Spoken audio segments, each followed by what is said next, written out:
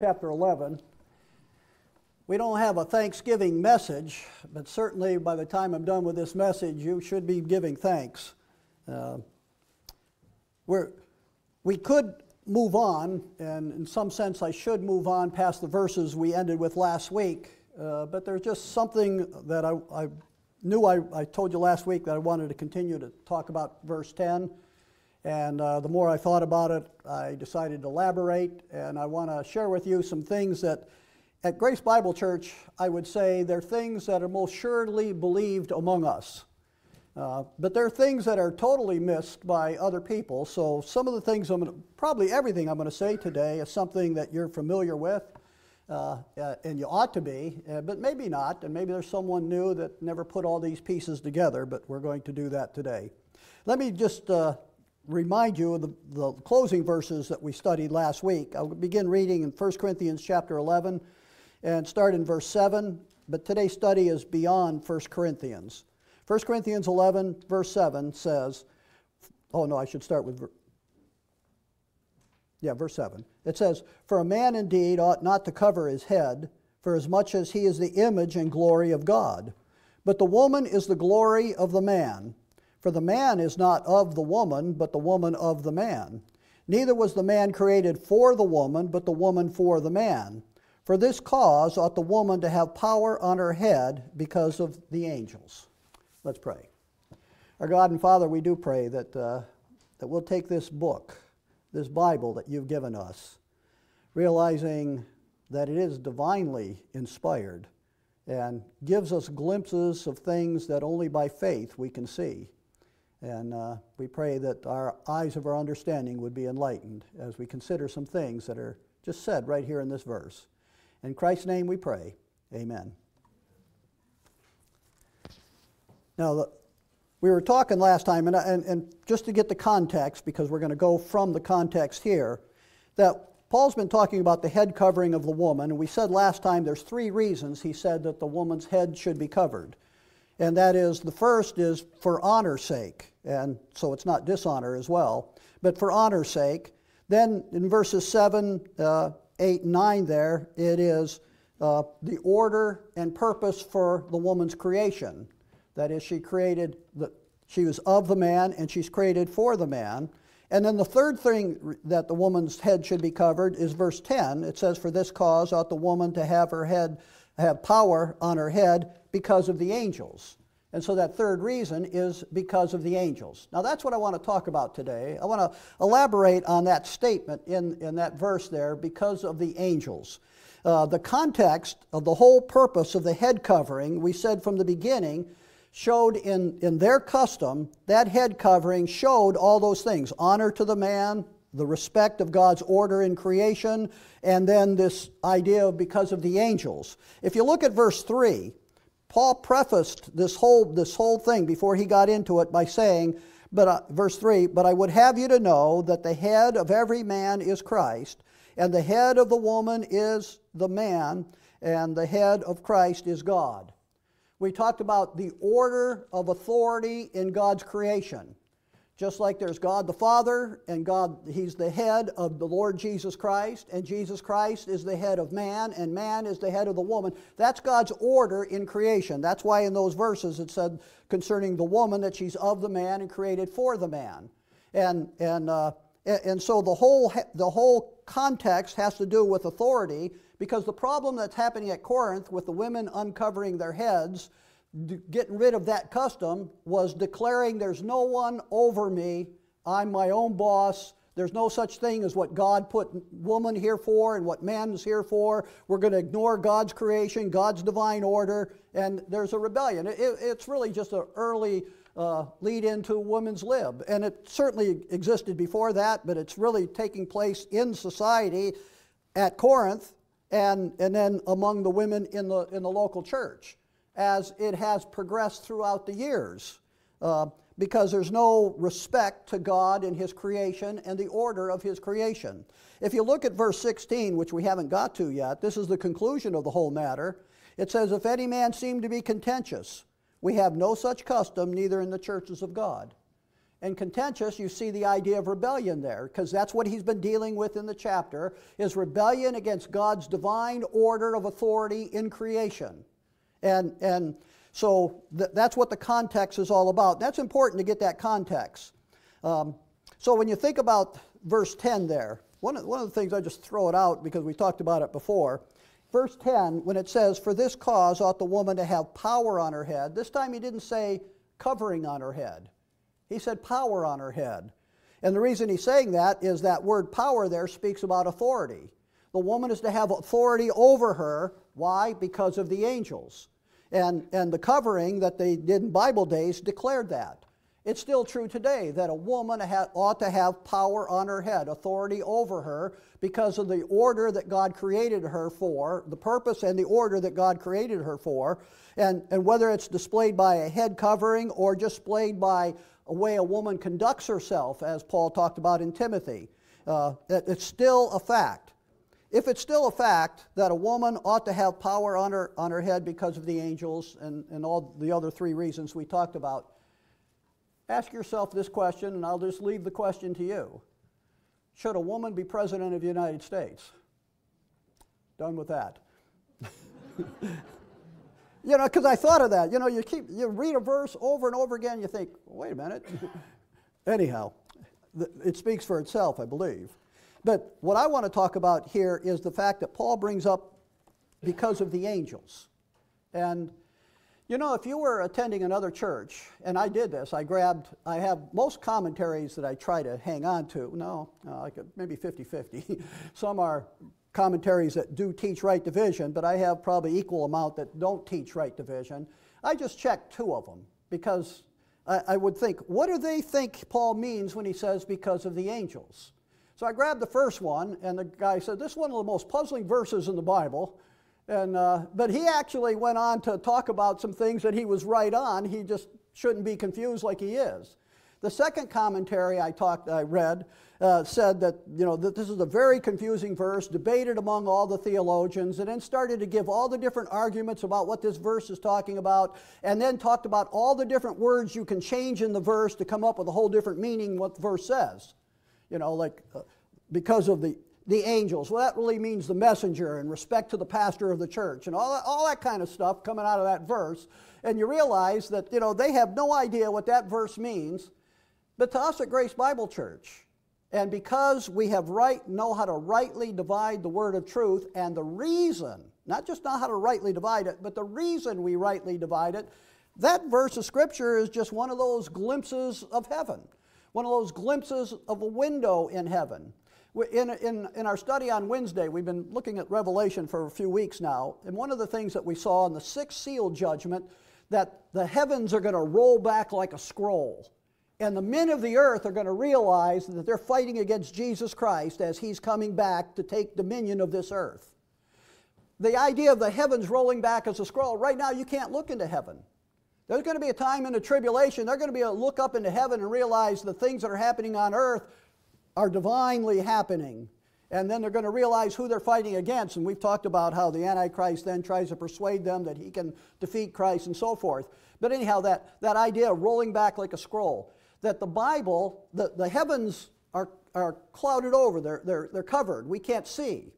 But the Bible has these verses that are like little windows into the spirit world, into heaven, and give us these little glimpses of heaven that we can actually look through those windows with the eyes of faith and understand exactly what they're talking about. This is one of those verses. So what I want to do today is talk about God's authority in the universe and his authority being challenged from the very beginning. That the authority that the women in the rebellion that was going on, not only in the city of Corinth and then working into the church of Corinth, is not something new. The rebellion against God's authority began in the heavens themselves. To me, they began Genesis 1:1, but that's another topic that we can talk about, the actual beginning of that. But that rebellion of authority began in the heavens and came to the earth during the fall of man.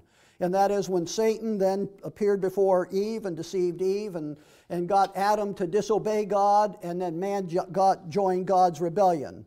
So that that rebellion that took place in heaven, or the rebellion against God's authority, first took place in heaven, worked its way down to earth when the very creation of Adam and Eve at the very beginning, where man sins and joins that rebellion with Satan.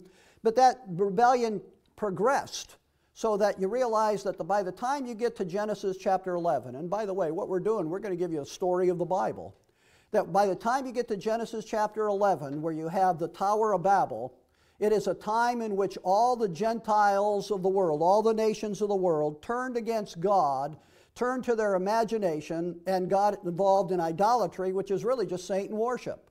Satan challenging the authority of God, not only deceived the first two people born on or made on the earth, but also deceived the man as he multiplied in the earth and turned away from God. And in that rebellion, the nation of Israel, who was called out and separated out from the nations to be a witness to the nations, ended up joining the rebellion with those Gentiles, being deceived by Satan and joining the Gentiles in idolatry, in rebellion. That's Israel was given over into captivity to Nebuchadnezzar, king of Babylon, for the reason that they turned from God like the Gentiles. Now, it took them a little longer. Maybe not really. It's 2,000 years it took for the Gentiles to turn, but Israel joined that rebellion. And so the rebellion began in heaven and worked its way down into the earth, and God then raised up prophets to the nation of Israel to tell them what he was going to do and how he is ultimately going to have his authority here on earth. When he raised up prophets, he raised a prophet up like Isaiah. And Isaiah came to warn the people about God's judgment, to call the people to repentance, just like in the days of John the Baptist. But this is back in Israel's day, before they were brought into captivity to Nebuchadnezzar, king of Babylon. Isaiah stands up, he warns that God is going to judge, he calls the nation to Israel to repent, then he foretells that they are going to fall. In fact, Jeremiah tells them that when they fall, they're going to go into captivity for 70 years. And then, just like all the prophets of the Old Testament, they talk about after the time of captivity that there's going to be a restoration for the nation of Israel. They're going to be restored. Now, that's the story of the Old Testament. It's the story that in the short term, how God brought Israel into captivity and then restored them. But it's also a picture of the bigger picture that is not just short term, but long term. How Israel is still going to go through a judgment, and there's going to be an opportunity for them to repent and so forth, but then there's going to be Jesus Christ going to come back and restore them once and for all eternally. Now that's called the day of the Lord. And so the prophets, when you read those Old Testament prophets, you're getting a glimpse of what's happening in their day, but they're speaking long term because ultimately God, that same process of the impending judgment of God, the call to repentance, he finally judges them and then restores them. That's going to be done again once and for all in the day of the Lord. And so those prophets have a twofold meaning in that. During the time that God raised up prophets like Isaiah, he gives us a glimpse into that window of heaven of where the rebellion actually began. So go with me to, maybe it's popular to you, Isaiah chapter 14.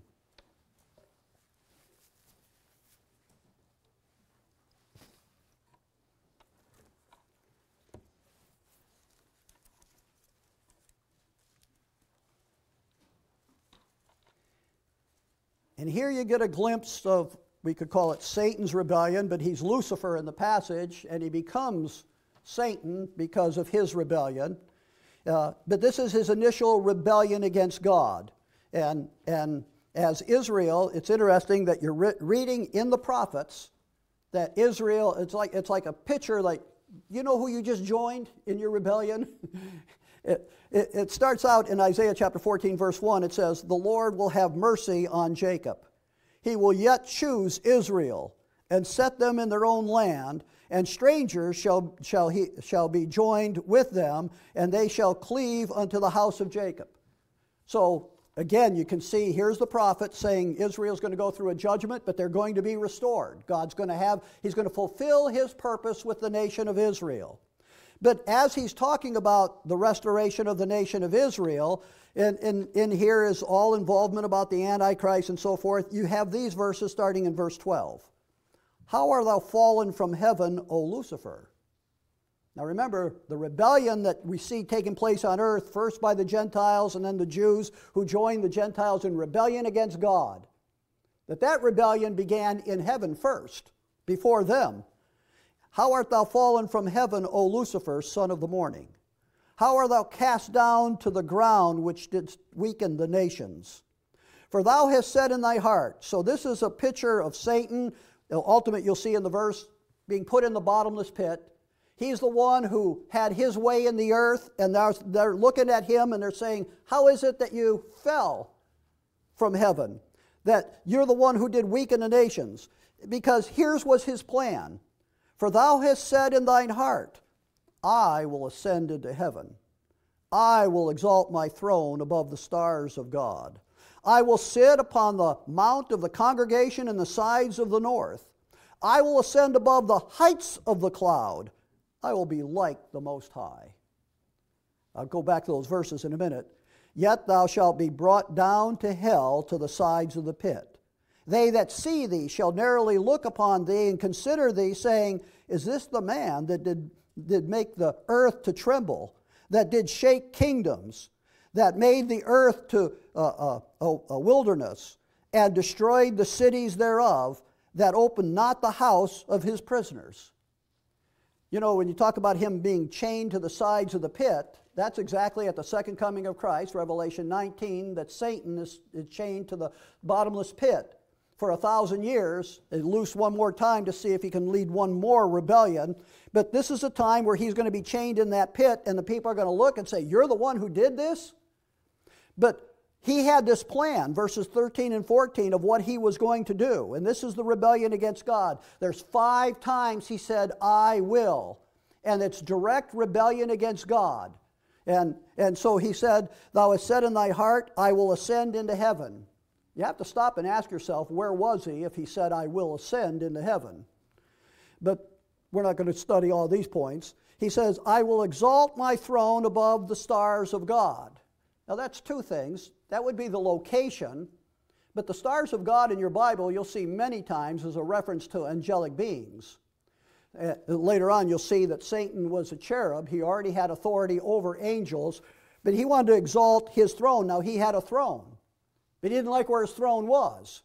He wanted to exalt his throne above the stars of God. So that's certainly in the far above heavens, above all the angelic creatures in the heavens. He said, I will sit also upon the mount of the congregation of the sides of the north. I believe that's what the book of Job is all about, where angelic beings, even Satan himself, had to appear before God and give an account of himself. And he wants to be the one that everyone's going to give an account to him. He's rebelling against God. I will ascend above the heights of the clouds. Now, whether that means he's going to control the earth as well as the heavens, we have to think about that one. But then the final statement is, I will be like the Most High. He didn't say, I wish I was like him. He says, I will be. So he is trying to exalt, he's trying to rebel against God and take the authority of the universe away from God. That's the original rebellion that took place, that man is always being manipulated by Satan to join that rebellion.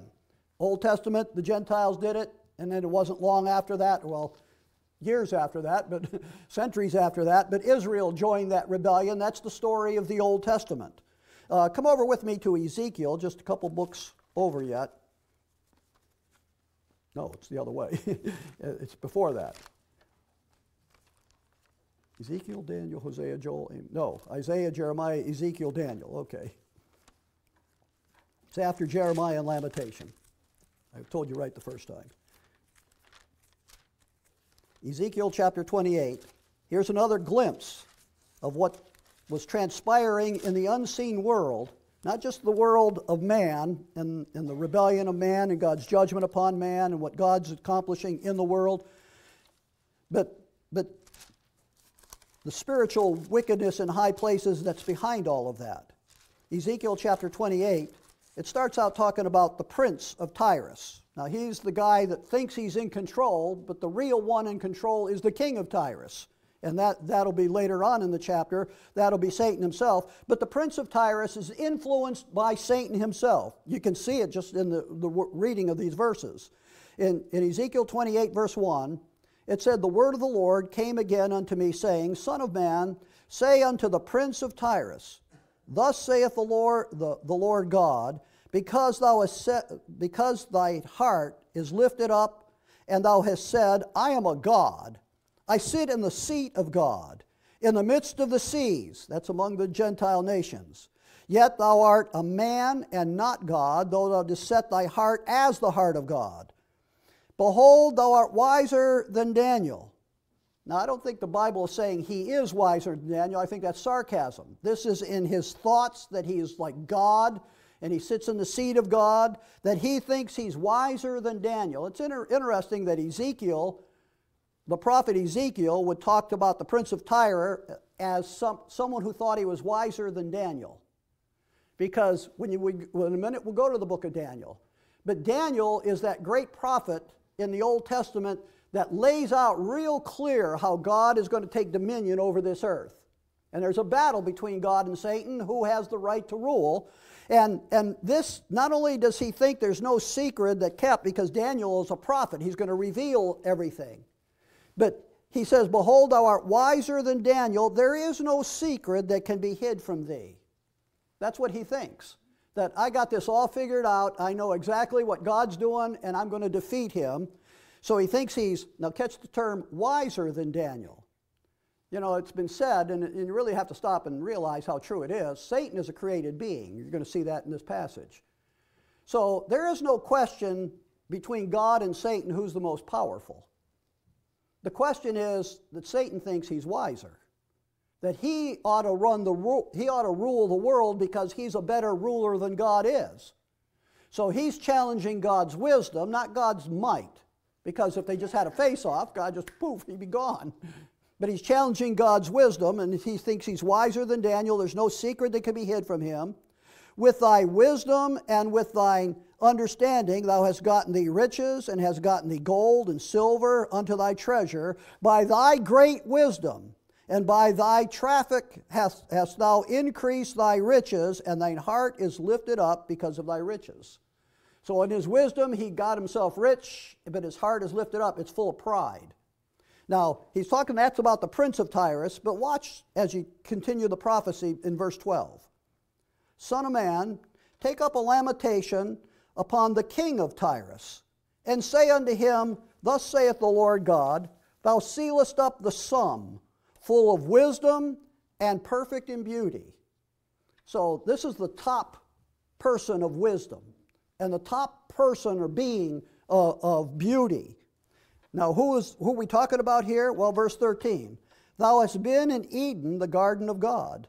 Every precious stone was thy covering, the sardius, the topaz, the diamond, the beryl, the onyx, the jasper, the sapphire, the emerald, the carbuncle, and gold. The workmanship of thy tabrets and thy pipes was prepared in thee in the day that thou wast created." So he's a creating being. But this created being who was in the garden of God, I only know there's God, there's Adam, there's Eve, and there's that serpent.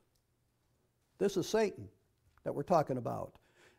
It says in verse 14, "Thou art the anointed cherub that covereth." Ezekiel talks about 4 cherubs that are around the glory of God. But Satan used to be, as Lucifer, the top, above the cherubs. It says, "I have set thee so. Thou was in the holy mountain of God. Thou hast walked up and down in the midst of the stones of fire." Well, that's what he wants in charge of that place. "Thou wast perfect in all thy ways from the day that thou wast created till iniquity was found in thee." And we know what iniquity. He said in his heart, "I will." And that's the iniquity found in him, that rebellion. "By the multitude of thy merchandise thou hast filled the midst of thee with violence. Thou hast sinned. Thou art cast down as profane out of the mountain of God. I will destroy thee, O covering cherub, from the midst of the stones of fire. Thine heart was lifted up because of thy beauty. Thou hast corrupted thy wisdom by reason of thy brightness." Lucifer, the bright one, the shining one. In his beauty, he corrupts his wisdom. He is the sum of wisdom, but his wisdom is corrupted according to that verse. But he doesn't know it. It says, I will cast thee to the ground, I will lay thee before kings, that they may behold thee. And they're going to look in the bottomless pit and see him, and they're going to say, are you the one who did all this? So we got some glimpses of the rebellion that took place in heaven, and what prophecy is all about. When you study Bible prophecy, that has to do with the nation of Israel, God's purpose for the nation of Israel. Prophecy is the revelation of God concerning how God will restore the earth to his authority unto and by the Lord Jesus Christ. Unto the authority of Jesus Christ, but it's going to be done by the Lord Jesus Christ. And that's what that's the restoration of the earth, being restored to God's authority, ending the rebellion on earth, is all about what prophecy is all about. Let me show you that. After Ezekiel comes Daniel. So Daniel chapter 2, this is kind of the premise of the whole Sunday school message today. And if you weren't there, you will add this to your thoughts. In Daniel chapter 2, here's the whole goal of prophecy, verse 44. It says, and in the days of these kings, now that's the Gentile powers that are going to rule. The last Gentile, there's going to be 4. The last one, the 5th one, is actually going to be Satan, the Antichrist, who's going to rule the earth. It says in verse 44, in the days of these kings shall the God of heaven set up a kingdom which shall never be destroyed. And his kingdom shall not be left to other people, but shall break in pieces and consume all these kingdoms, and it, God's kingdom, shall stand forever. Those are kingdoms that were on this earth, that ultimately God's kingdom is going to be established on this earth, destroying all the Gentile powers and Satan himself in the second coming of Jesus Christ to set up that kingdom on earth. That's what prophecy is all about. By the way, since we're in Daniel, look at chapter 4. Nebuchadnezzar needs to learn this lesson. He thought he was like a god, and so God humbled him and turned him into an animal, actually. When you read this chapter, you find out about it. But when it was declared to him, to Nebuchadnezzar, what's about to happen to him because of his being lifted up in pride, Daniel said some things, and then he says, verse 17, this matter is by decree of the watchers, and the demand by the word of the holy ones, to the intent that the living may know that the Most High ruleth in the kingdoms of men, and giveth it to whomsoever he will, and setteth up over it the basis of men. Nebuchadnezzar conquered Israel because God used him to conquer Israel, not because he was some great thing. But he starts thinking he's a great thing, and he's going to learn that he was given that kingdom by God. God rules in the kingdom of men. But notice it said this matter is made by the decree of the watchers. Now think of the verse that we're actually coming out of. A woman ought to have power on her head because of the angels. We said last week when we talked about that verse that the angels are watching. Here's a verse, the watchers, the holy ones, we're talking about God's holy angels that didn't join Satan in his rebellion against God, that they're watching the affairs of this earth. And there's these little windows that we're given every once in a while about that happening. Come over to chapter 10 of Daniel. When you talk about this rebellion in heaven, the holy ones are the holy angels, but there is fallen angels that Satan has sold his goods to. They followed him in his rebellion, and you wonder, how big is that rebellion in heaven? Well, sometimes there's verses that make you think it's bigger than you first thought. And that is, when you read Daniel chapter 10, this is about Daniel. He receives a vision, and he's waiting for an understanding, and he's praying, and he's waiting. He had to wait 21 days. 3 weeks before the answer to his prayer came. Came by an angel. Most of the time in Daniel it's Gabriel. This time it don't say his name. But an angel finally shows up and explains to Daniel, as soon as you prayed, I started to come to give you an answer to your prayer, but I was hindered. There was spiritual warfare. The satanic powers did not want Daniel to get the information, the answer to the vision that he saw. But the angel finally, Michael, the archangel, the top angel, freed this angel to come to Daniel to give him the information. So if you look at verse 18, it says, then there came again and touched me one like the appearance of a man, and he strengthened me. This is that angel. And he said, O man greatly beloved, fear not. Peace be with thee, be strong, yea, be strong. And when he had spoken unto me, I was strengthened, and said, Let my Lord speak, for thou hast strengthened me. And he said, Knowest thou whereof I am come unto thee?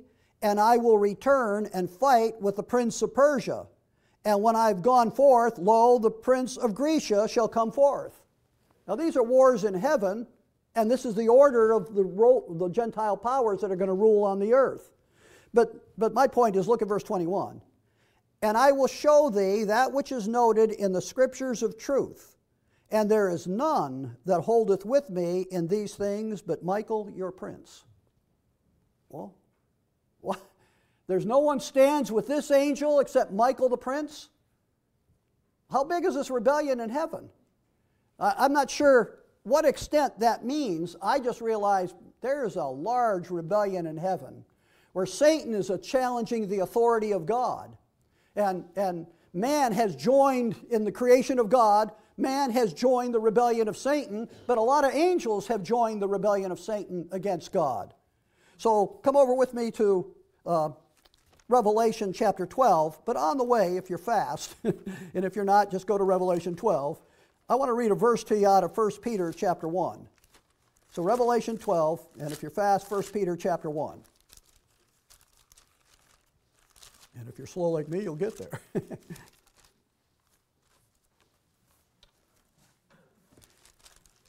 Remember, 1 Peter's talking about God's purpose for Israel. It has to do with prophecy. And he says in 1 Peter chapter 1 and verse 10, when he's talking about salvation that's going to come to Israel at the second coming of Christ, not our salvation, but the salvation that they're going to experience when Christ comes back, he says in 1 Peter 1 verse 10, he says, Of which salvation the prophets have inquired and searched diligently, who prophesied of the grace that should come unto you, searching what and what manner of time the Spirit of Christ which was in them did signify, when it testified beforehand the sufferings of Christ and the glory that shall follow. Christ first came, suffered. He's coming the second time to reign in glory. And so the Old Testament prophets, they would prophesy about things and they would say, I wonder what all that's about. You know, we have the privilege of having a complete Bible. We can actually know more than the prophets who prophesied these things because we got a complete revelation. We go back and study and we can know these things. They were trying to figure these things out. Verse 12 says, Unto whom it was revealed that not unto themselves, but unto us they did minister the things which are now reported unto you by them which preach the gospel unto you with the Holy Ghost, which is sent down from heaven. Now notice this. Which things the angels desire to look into.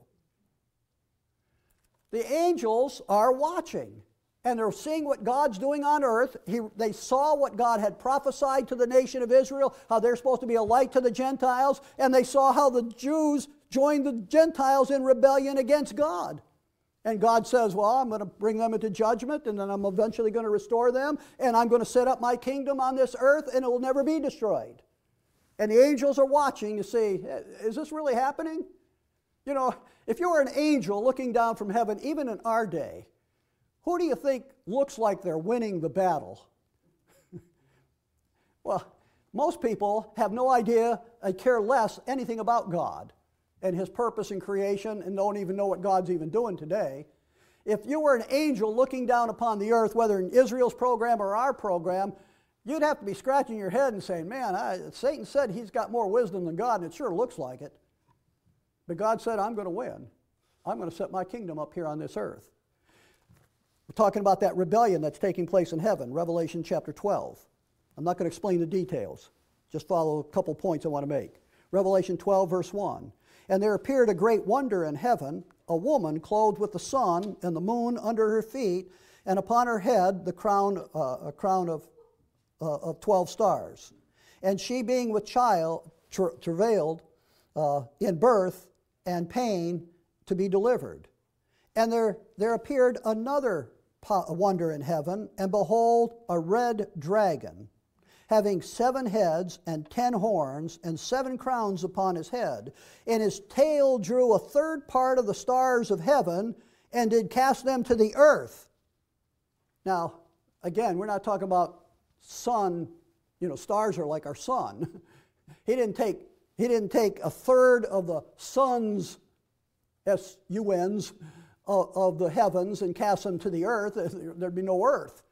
The stars there are talking about a third of the angelic beings that are in the heaven. He cast them down to the earth, and the dragon stood before the woman, which was ready to deliver to devour the child as soon as it was born. And she brought forth a man-child who was to rule all nations with a rod of iron. And her child was caught up to God and to his throne. And the woman fled into the wilderness, where she hath a place prepared of God, that they would feed her there 1,260 days, 3.5 years. The woman is Israel. The man-child looks like Jesus Christ, but it's really, I believe, the 144,000 that were here, and now they're taken into heaven, and this woman has to now flee into the wilderness, the nation of Israel, because Satan's goal is to destroy the nation of Israel so that God can't keep his prophecies. So anyhow, as that's happening, right in the middle of the last 7 years of tribulation before Jesus Christ comes back, it says in verse 7, and there was a war in heaven. Michael and his angels fought against the dragon, and the dragon fought and his angels, and prevailed not. Neither was their place found any more in heaven. And the great dragon was cast out, the old serpent called the devil and Satan. Now we know who the dragon is. Which deceived the whole world. He was cast out into the earth, and his angels were cast out with him. Now just prior to that, we learned that he cast out 1/3 of the stars of heaven. Now whether this verse is referring to that 1/3, you can at least know that in the angelic realm, at least 1/3 of the angels in heaven has followed Satan, if not more. So it says, and I heard a loud voice saying in heaven, now is come salvation and strength and the kingdom of our God and the power of his Christ. For the accuser of our brother is cast down, which accused them before God day and night. And they overcame him by the blood of the Lamb and by the word of their testimony, and they loved not their lives unto the death. Therefore rejoice ye heavens, and they that dwell in them. Woe to the inhabitants of the earth. And to the sea. For the devil is come down unto you, having great wrath, because he knoweth he hath but a short time. Heaven's in the middle of tribulation, the heaven is cleansed of the rebellion that's in heaven, and Satan is down to the earth, and woe to the inhabitants of the earth. Satan is here, and not only is he here, he knows he has but a short time. Well, see, this is what prophecy is all about. But the revelation of the mystery that was given to the Apostle Paul about the dispensation of grace is not about Bible prophecy. It's about something that God kept secret from the foundation of the earth and never told. He never told Daniel, never told Isaiah. Satan had no idea that God had a secret purpose that he was going to fulfill until God revealed it to the Apostle Paul. Come to Ephesians chapter 3.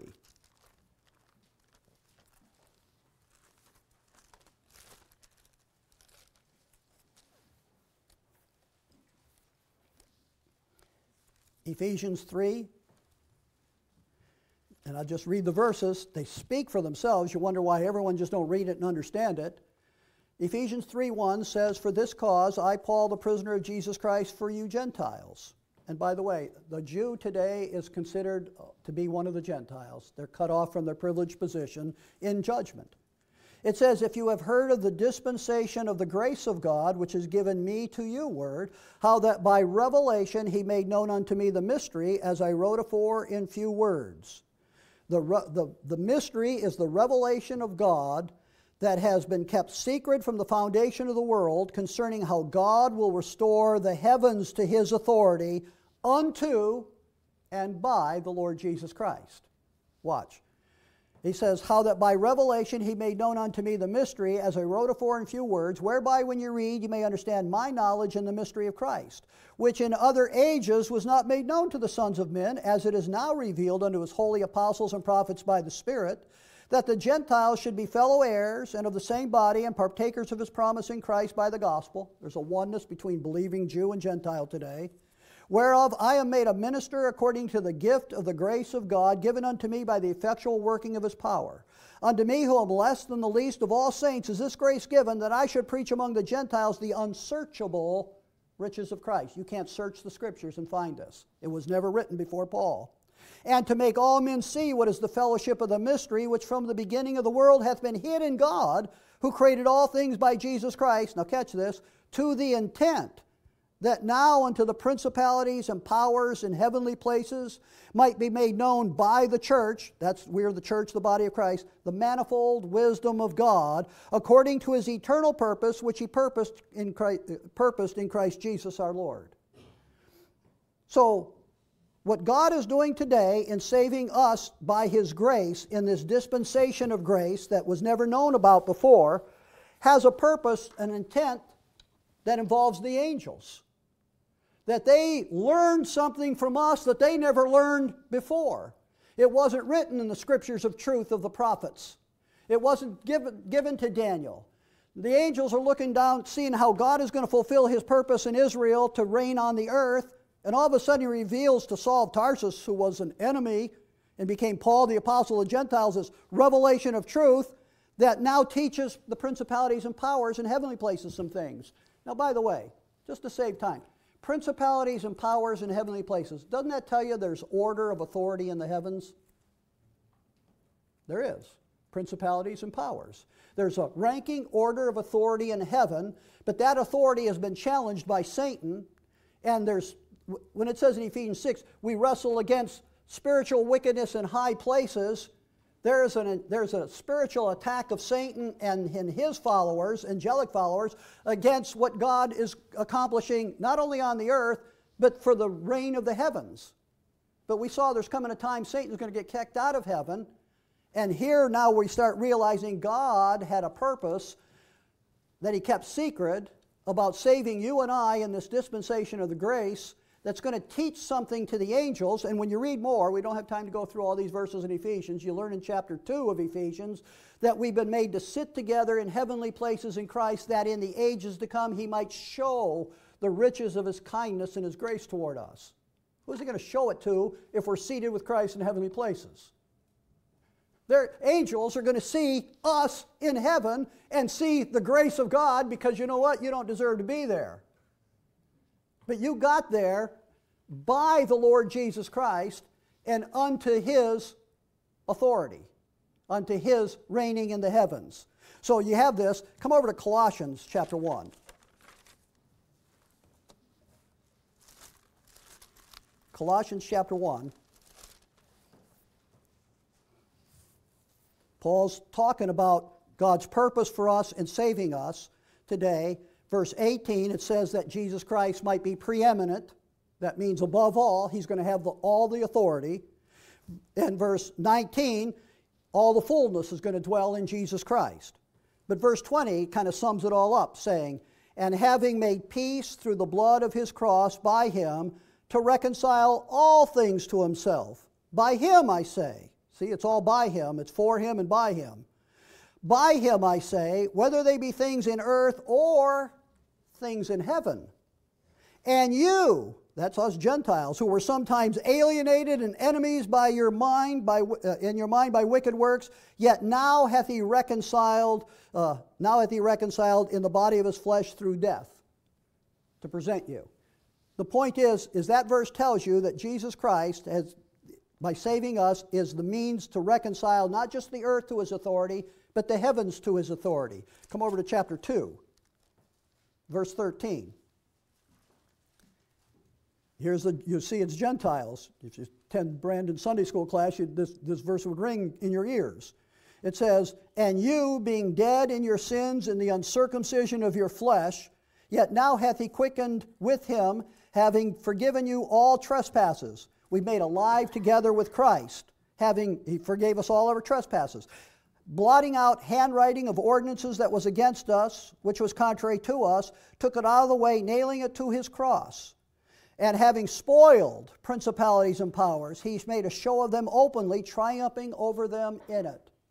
Let me explain what those verses are about to you. Spoiling principalities and powers is robbing them. He's not robbing the holy angels.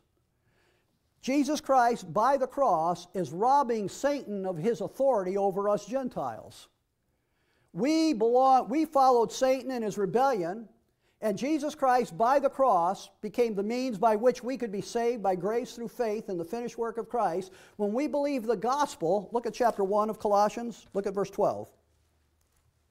It says, giving thanks unto the Father, which hath made us meet to be partakers of the inheritance of the saints in light, who hath delivered us from the power of darkness, and hath translated us into the kingdom of his dear Son, in whom we have redemption through his blood, even the forgiveness of sins. We were held captive by Satan. We're part of his rebellion against God.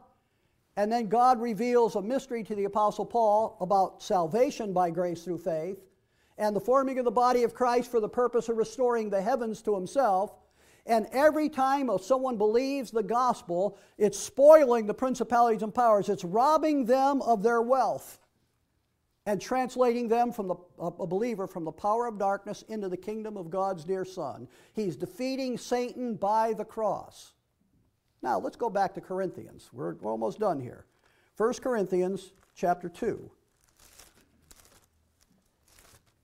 Here's these windows that have been opened up in Corinthians, and we're already in chapter 10, so we've studied these verses. 1 Corinthians chapter 2, chapter 1 is how Paul preaches the cross. No one preached what Jesus Christ accomplished in the cross as a payment for a full, complete payment for our sins until the Apostle Paul. They preached he fulfilled prophecy through his death, burial, and resurrection. Paul tells us what he accomplished in his death, burial, and resurrection. So he says in chapter 2 of 1 Corinthians in verse 6, howbeit we speak wisdom among them that are perfect. Yet not the wisdom of this world, nor the princes of this world to come to naught. But we speak the wisdom of God in a mystery, even the hidden wisdom, that secret that God kept, which God ordained before the world. He kept secret before the world, from the foundation of the world, until it was revealed to the Apostle Paul. But it's unto our glory, salvation to us in this dispensation of grace. Goes on to say, which none of the princes of this world knew. Now, the princes of this world are not just the human princes of this world. There are angelic princes up there in the heavens. And none of the princes of this world knew what was revealed to the Apostle Paul concerning the death, burial, and resurrection of Jesus Christ. Watch. Which none of the princes of this world knew, for had they known it, they would not have crucified the Lord of glory. The death, burial, and resurrection of Jesus Christ was the means by which God is going to defeat Satan, not only on earth, but is going to restore the authority of Jesus Christ in the heavens. That's why Jesus Christ has been exalted far above all heavens concerning our placement in the body of Christ. We're going to be raptured out into the heavens. But the point is the cross become the means by which that God kept it a secret, that if Satan would have knew what Jesus Christ was accomplishing on that cross, becoming the means by which rebellious man can be forgiven of all his trespasses, saved, made a part of the kingdom of Jesus Christ, and part of the restoration of the heavens, as well as for Israel, the restoration of the earth. If Satan knew that's what Jesus Christ was accomplishing on the cross, he would have never had him crucified. God defeated Satan by keeping a secret. Oh, I thought there was no secret that could be kept from him. He kept a secret, a mystery from him. And so that's why if you come over to chapter 4 of 1 Corinthians, Paul says in verse 1, let a man so account of us as the ministers of Christ and stewards of the mysteries of God. You want to know what my ministry is about? My ministry is not about prophecy, it's about the mysteries of God. What Satan never knew about that's now revealed. Look down in verse 9.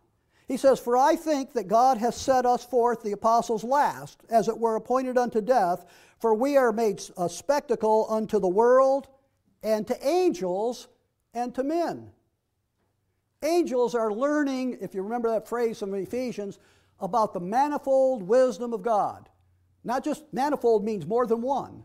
He not only has wisdom of how he's going to restore the earth to his authority, but he had a secret that he kept, and now there's a whole second wisdom of God that's revealed by the mystery that the angels never knew about, that they learned from us, the manifold wisdom of God. And so we're made spectacles of the angels. They're watching us. Look at chapter 6. Everyone wants angels to reveal something to them, but we reveal stuff to the angels. And not only reveal something, 1 Corinthians 6 verse 3 says, know ye not that we shall judge angels, how much more the things that pertain to this life. We're going to be exalted with the exaltation of Jesus Christ above the angels. We're going to put down that rebellion in heaven, and we're put in a position of reigning in the heavens.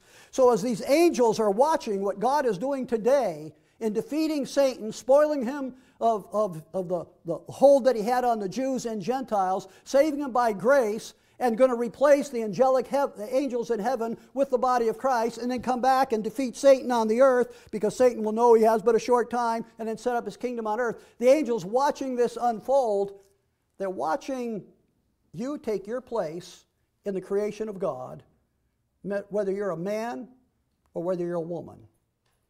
All of us, the head is Jesus Christ, just like he submitted himself to do the will of God the Father. And as the angels are watching, that 1 Corinthians chapter 10, a woman should have power on her head. She ought to realize the order she was created and the purpose she was created.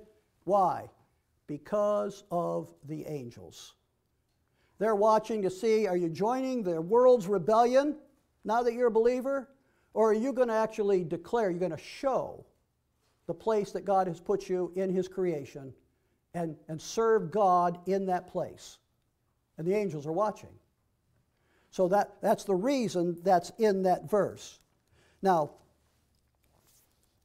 let me just share with you just a thought that I wrote down. I'm just going to read it. We've alluded to most of the verses, not all of them. We talk about the greatest story ever told is usually talked about the death, burial, and resurrection of Jesus Christ. But that's not the whole story. That's the means by which the greatest story ever told is going to happen. His death, burial, and resurrection became the means by which Israel will be saved and restored, and his kingdom will be established on this earth forever. His salvation in this dispensation of grace is how we're going to be saved and seated with Christ in heavenly places and restore the heavens under the authority of the Lord Jesus Christ. So the purpose of his death, burial, and resurrection, the greatest story is not just that he died, buried, and rose again and brought salvation, but what he's accomplishing in that salvation. So listen to this. Satan used the woman to get to Adam to disobey God and to bring his rebellion to the earth, to mankind. Now man has joined Satan and his angels in rebellion. But God used the seed of the woman to destroy the serpent and the power of sin and of death and of hell by the cross. Satan used his wisdom to seemingly defeat God's prophetic program, having Jesus Christ, I got to read my own writing right. Satan used his wisdom to seemingly defeat God's prophetic program to have Jesus Christ reign over all the earth by influencing the Jews to join the Gentile in crucifying him and to put the inscription, "This is King of the Jews."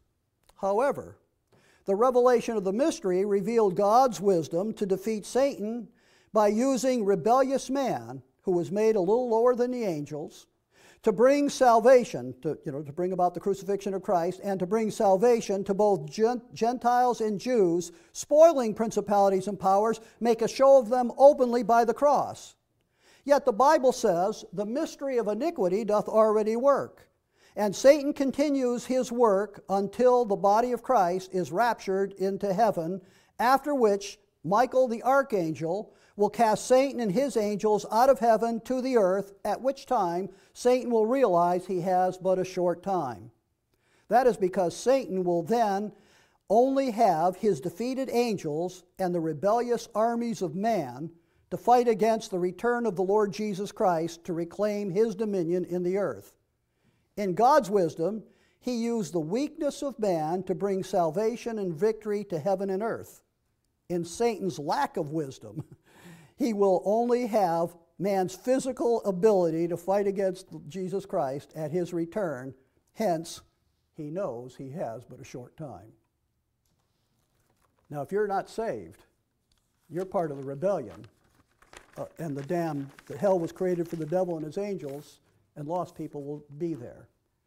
But if you realize that's what the Bible is all about, and that's what the cross is all about, and you trust the blood of Jesus Christ to be the payment of your sins, you trust in his death, burial, and resurrection, God will save you by his grace and make you part of his victory plan, eternal in the heavens. The choice is yours. Let's pray.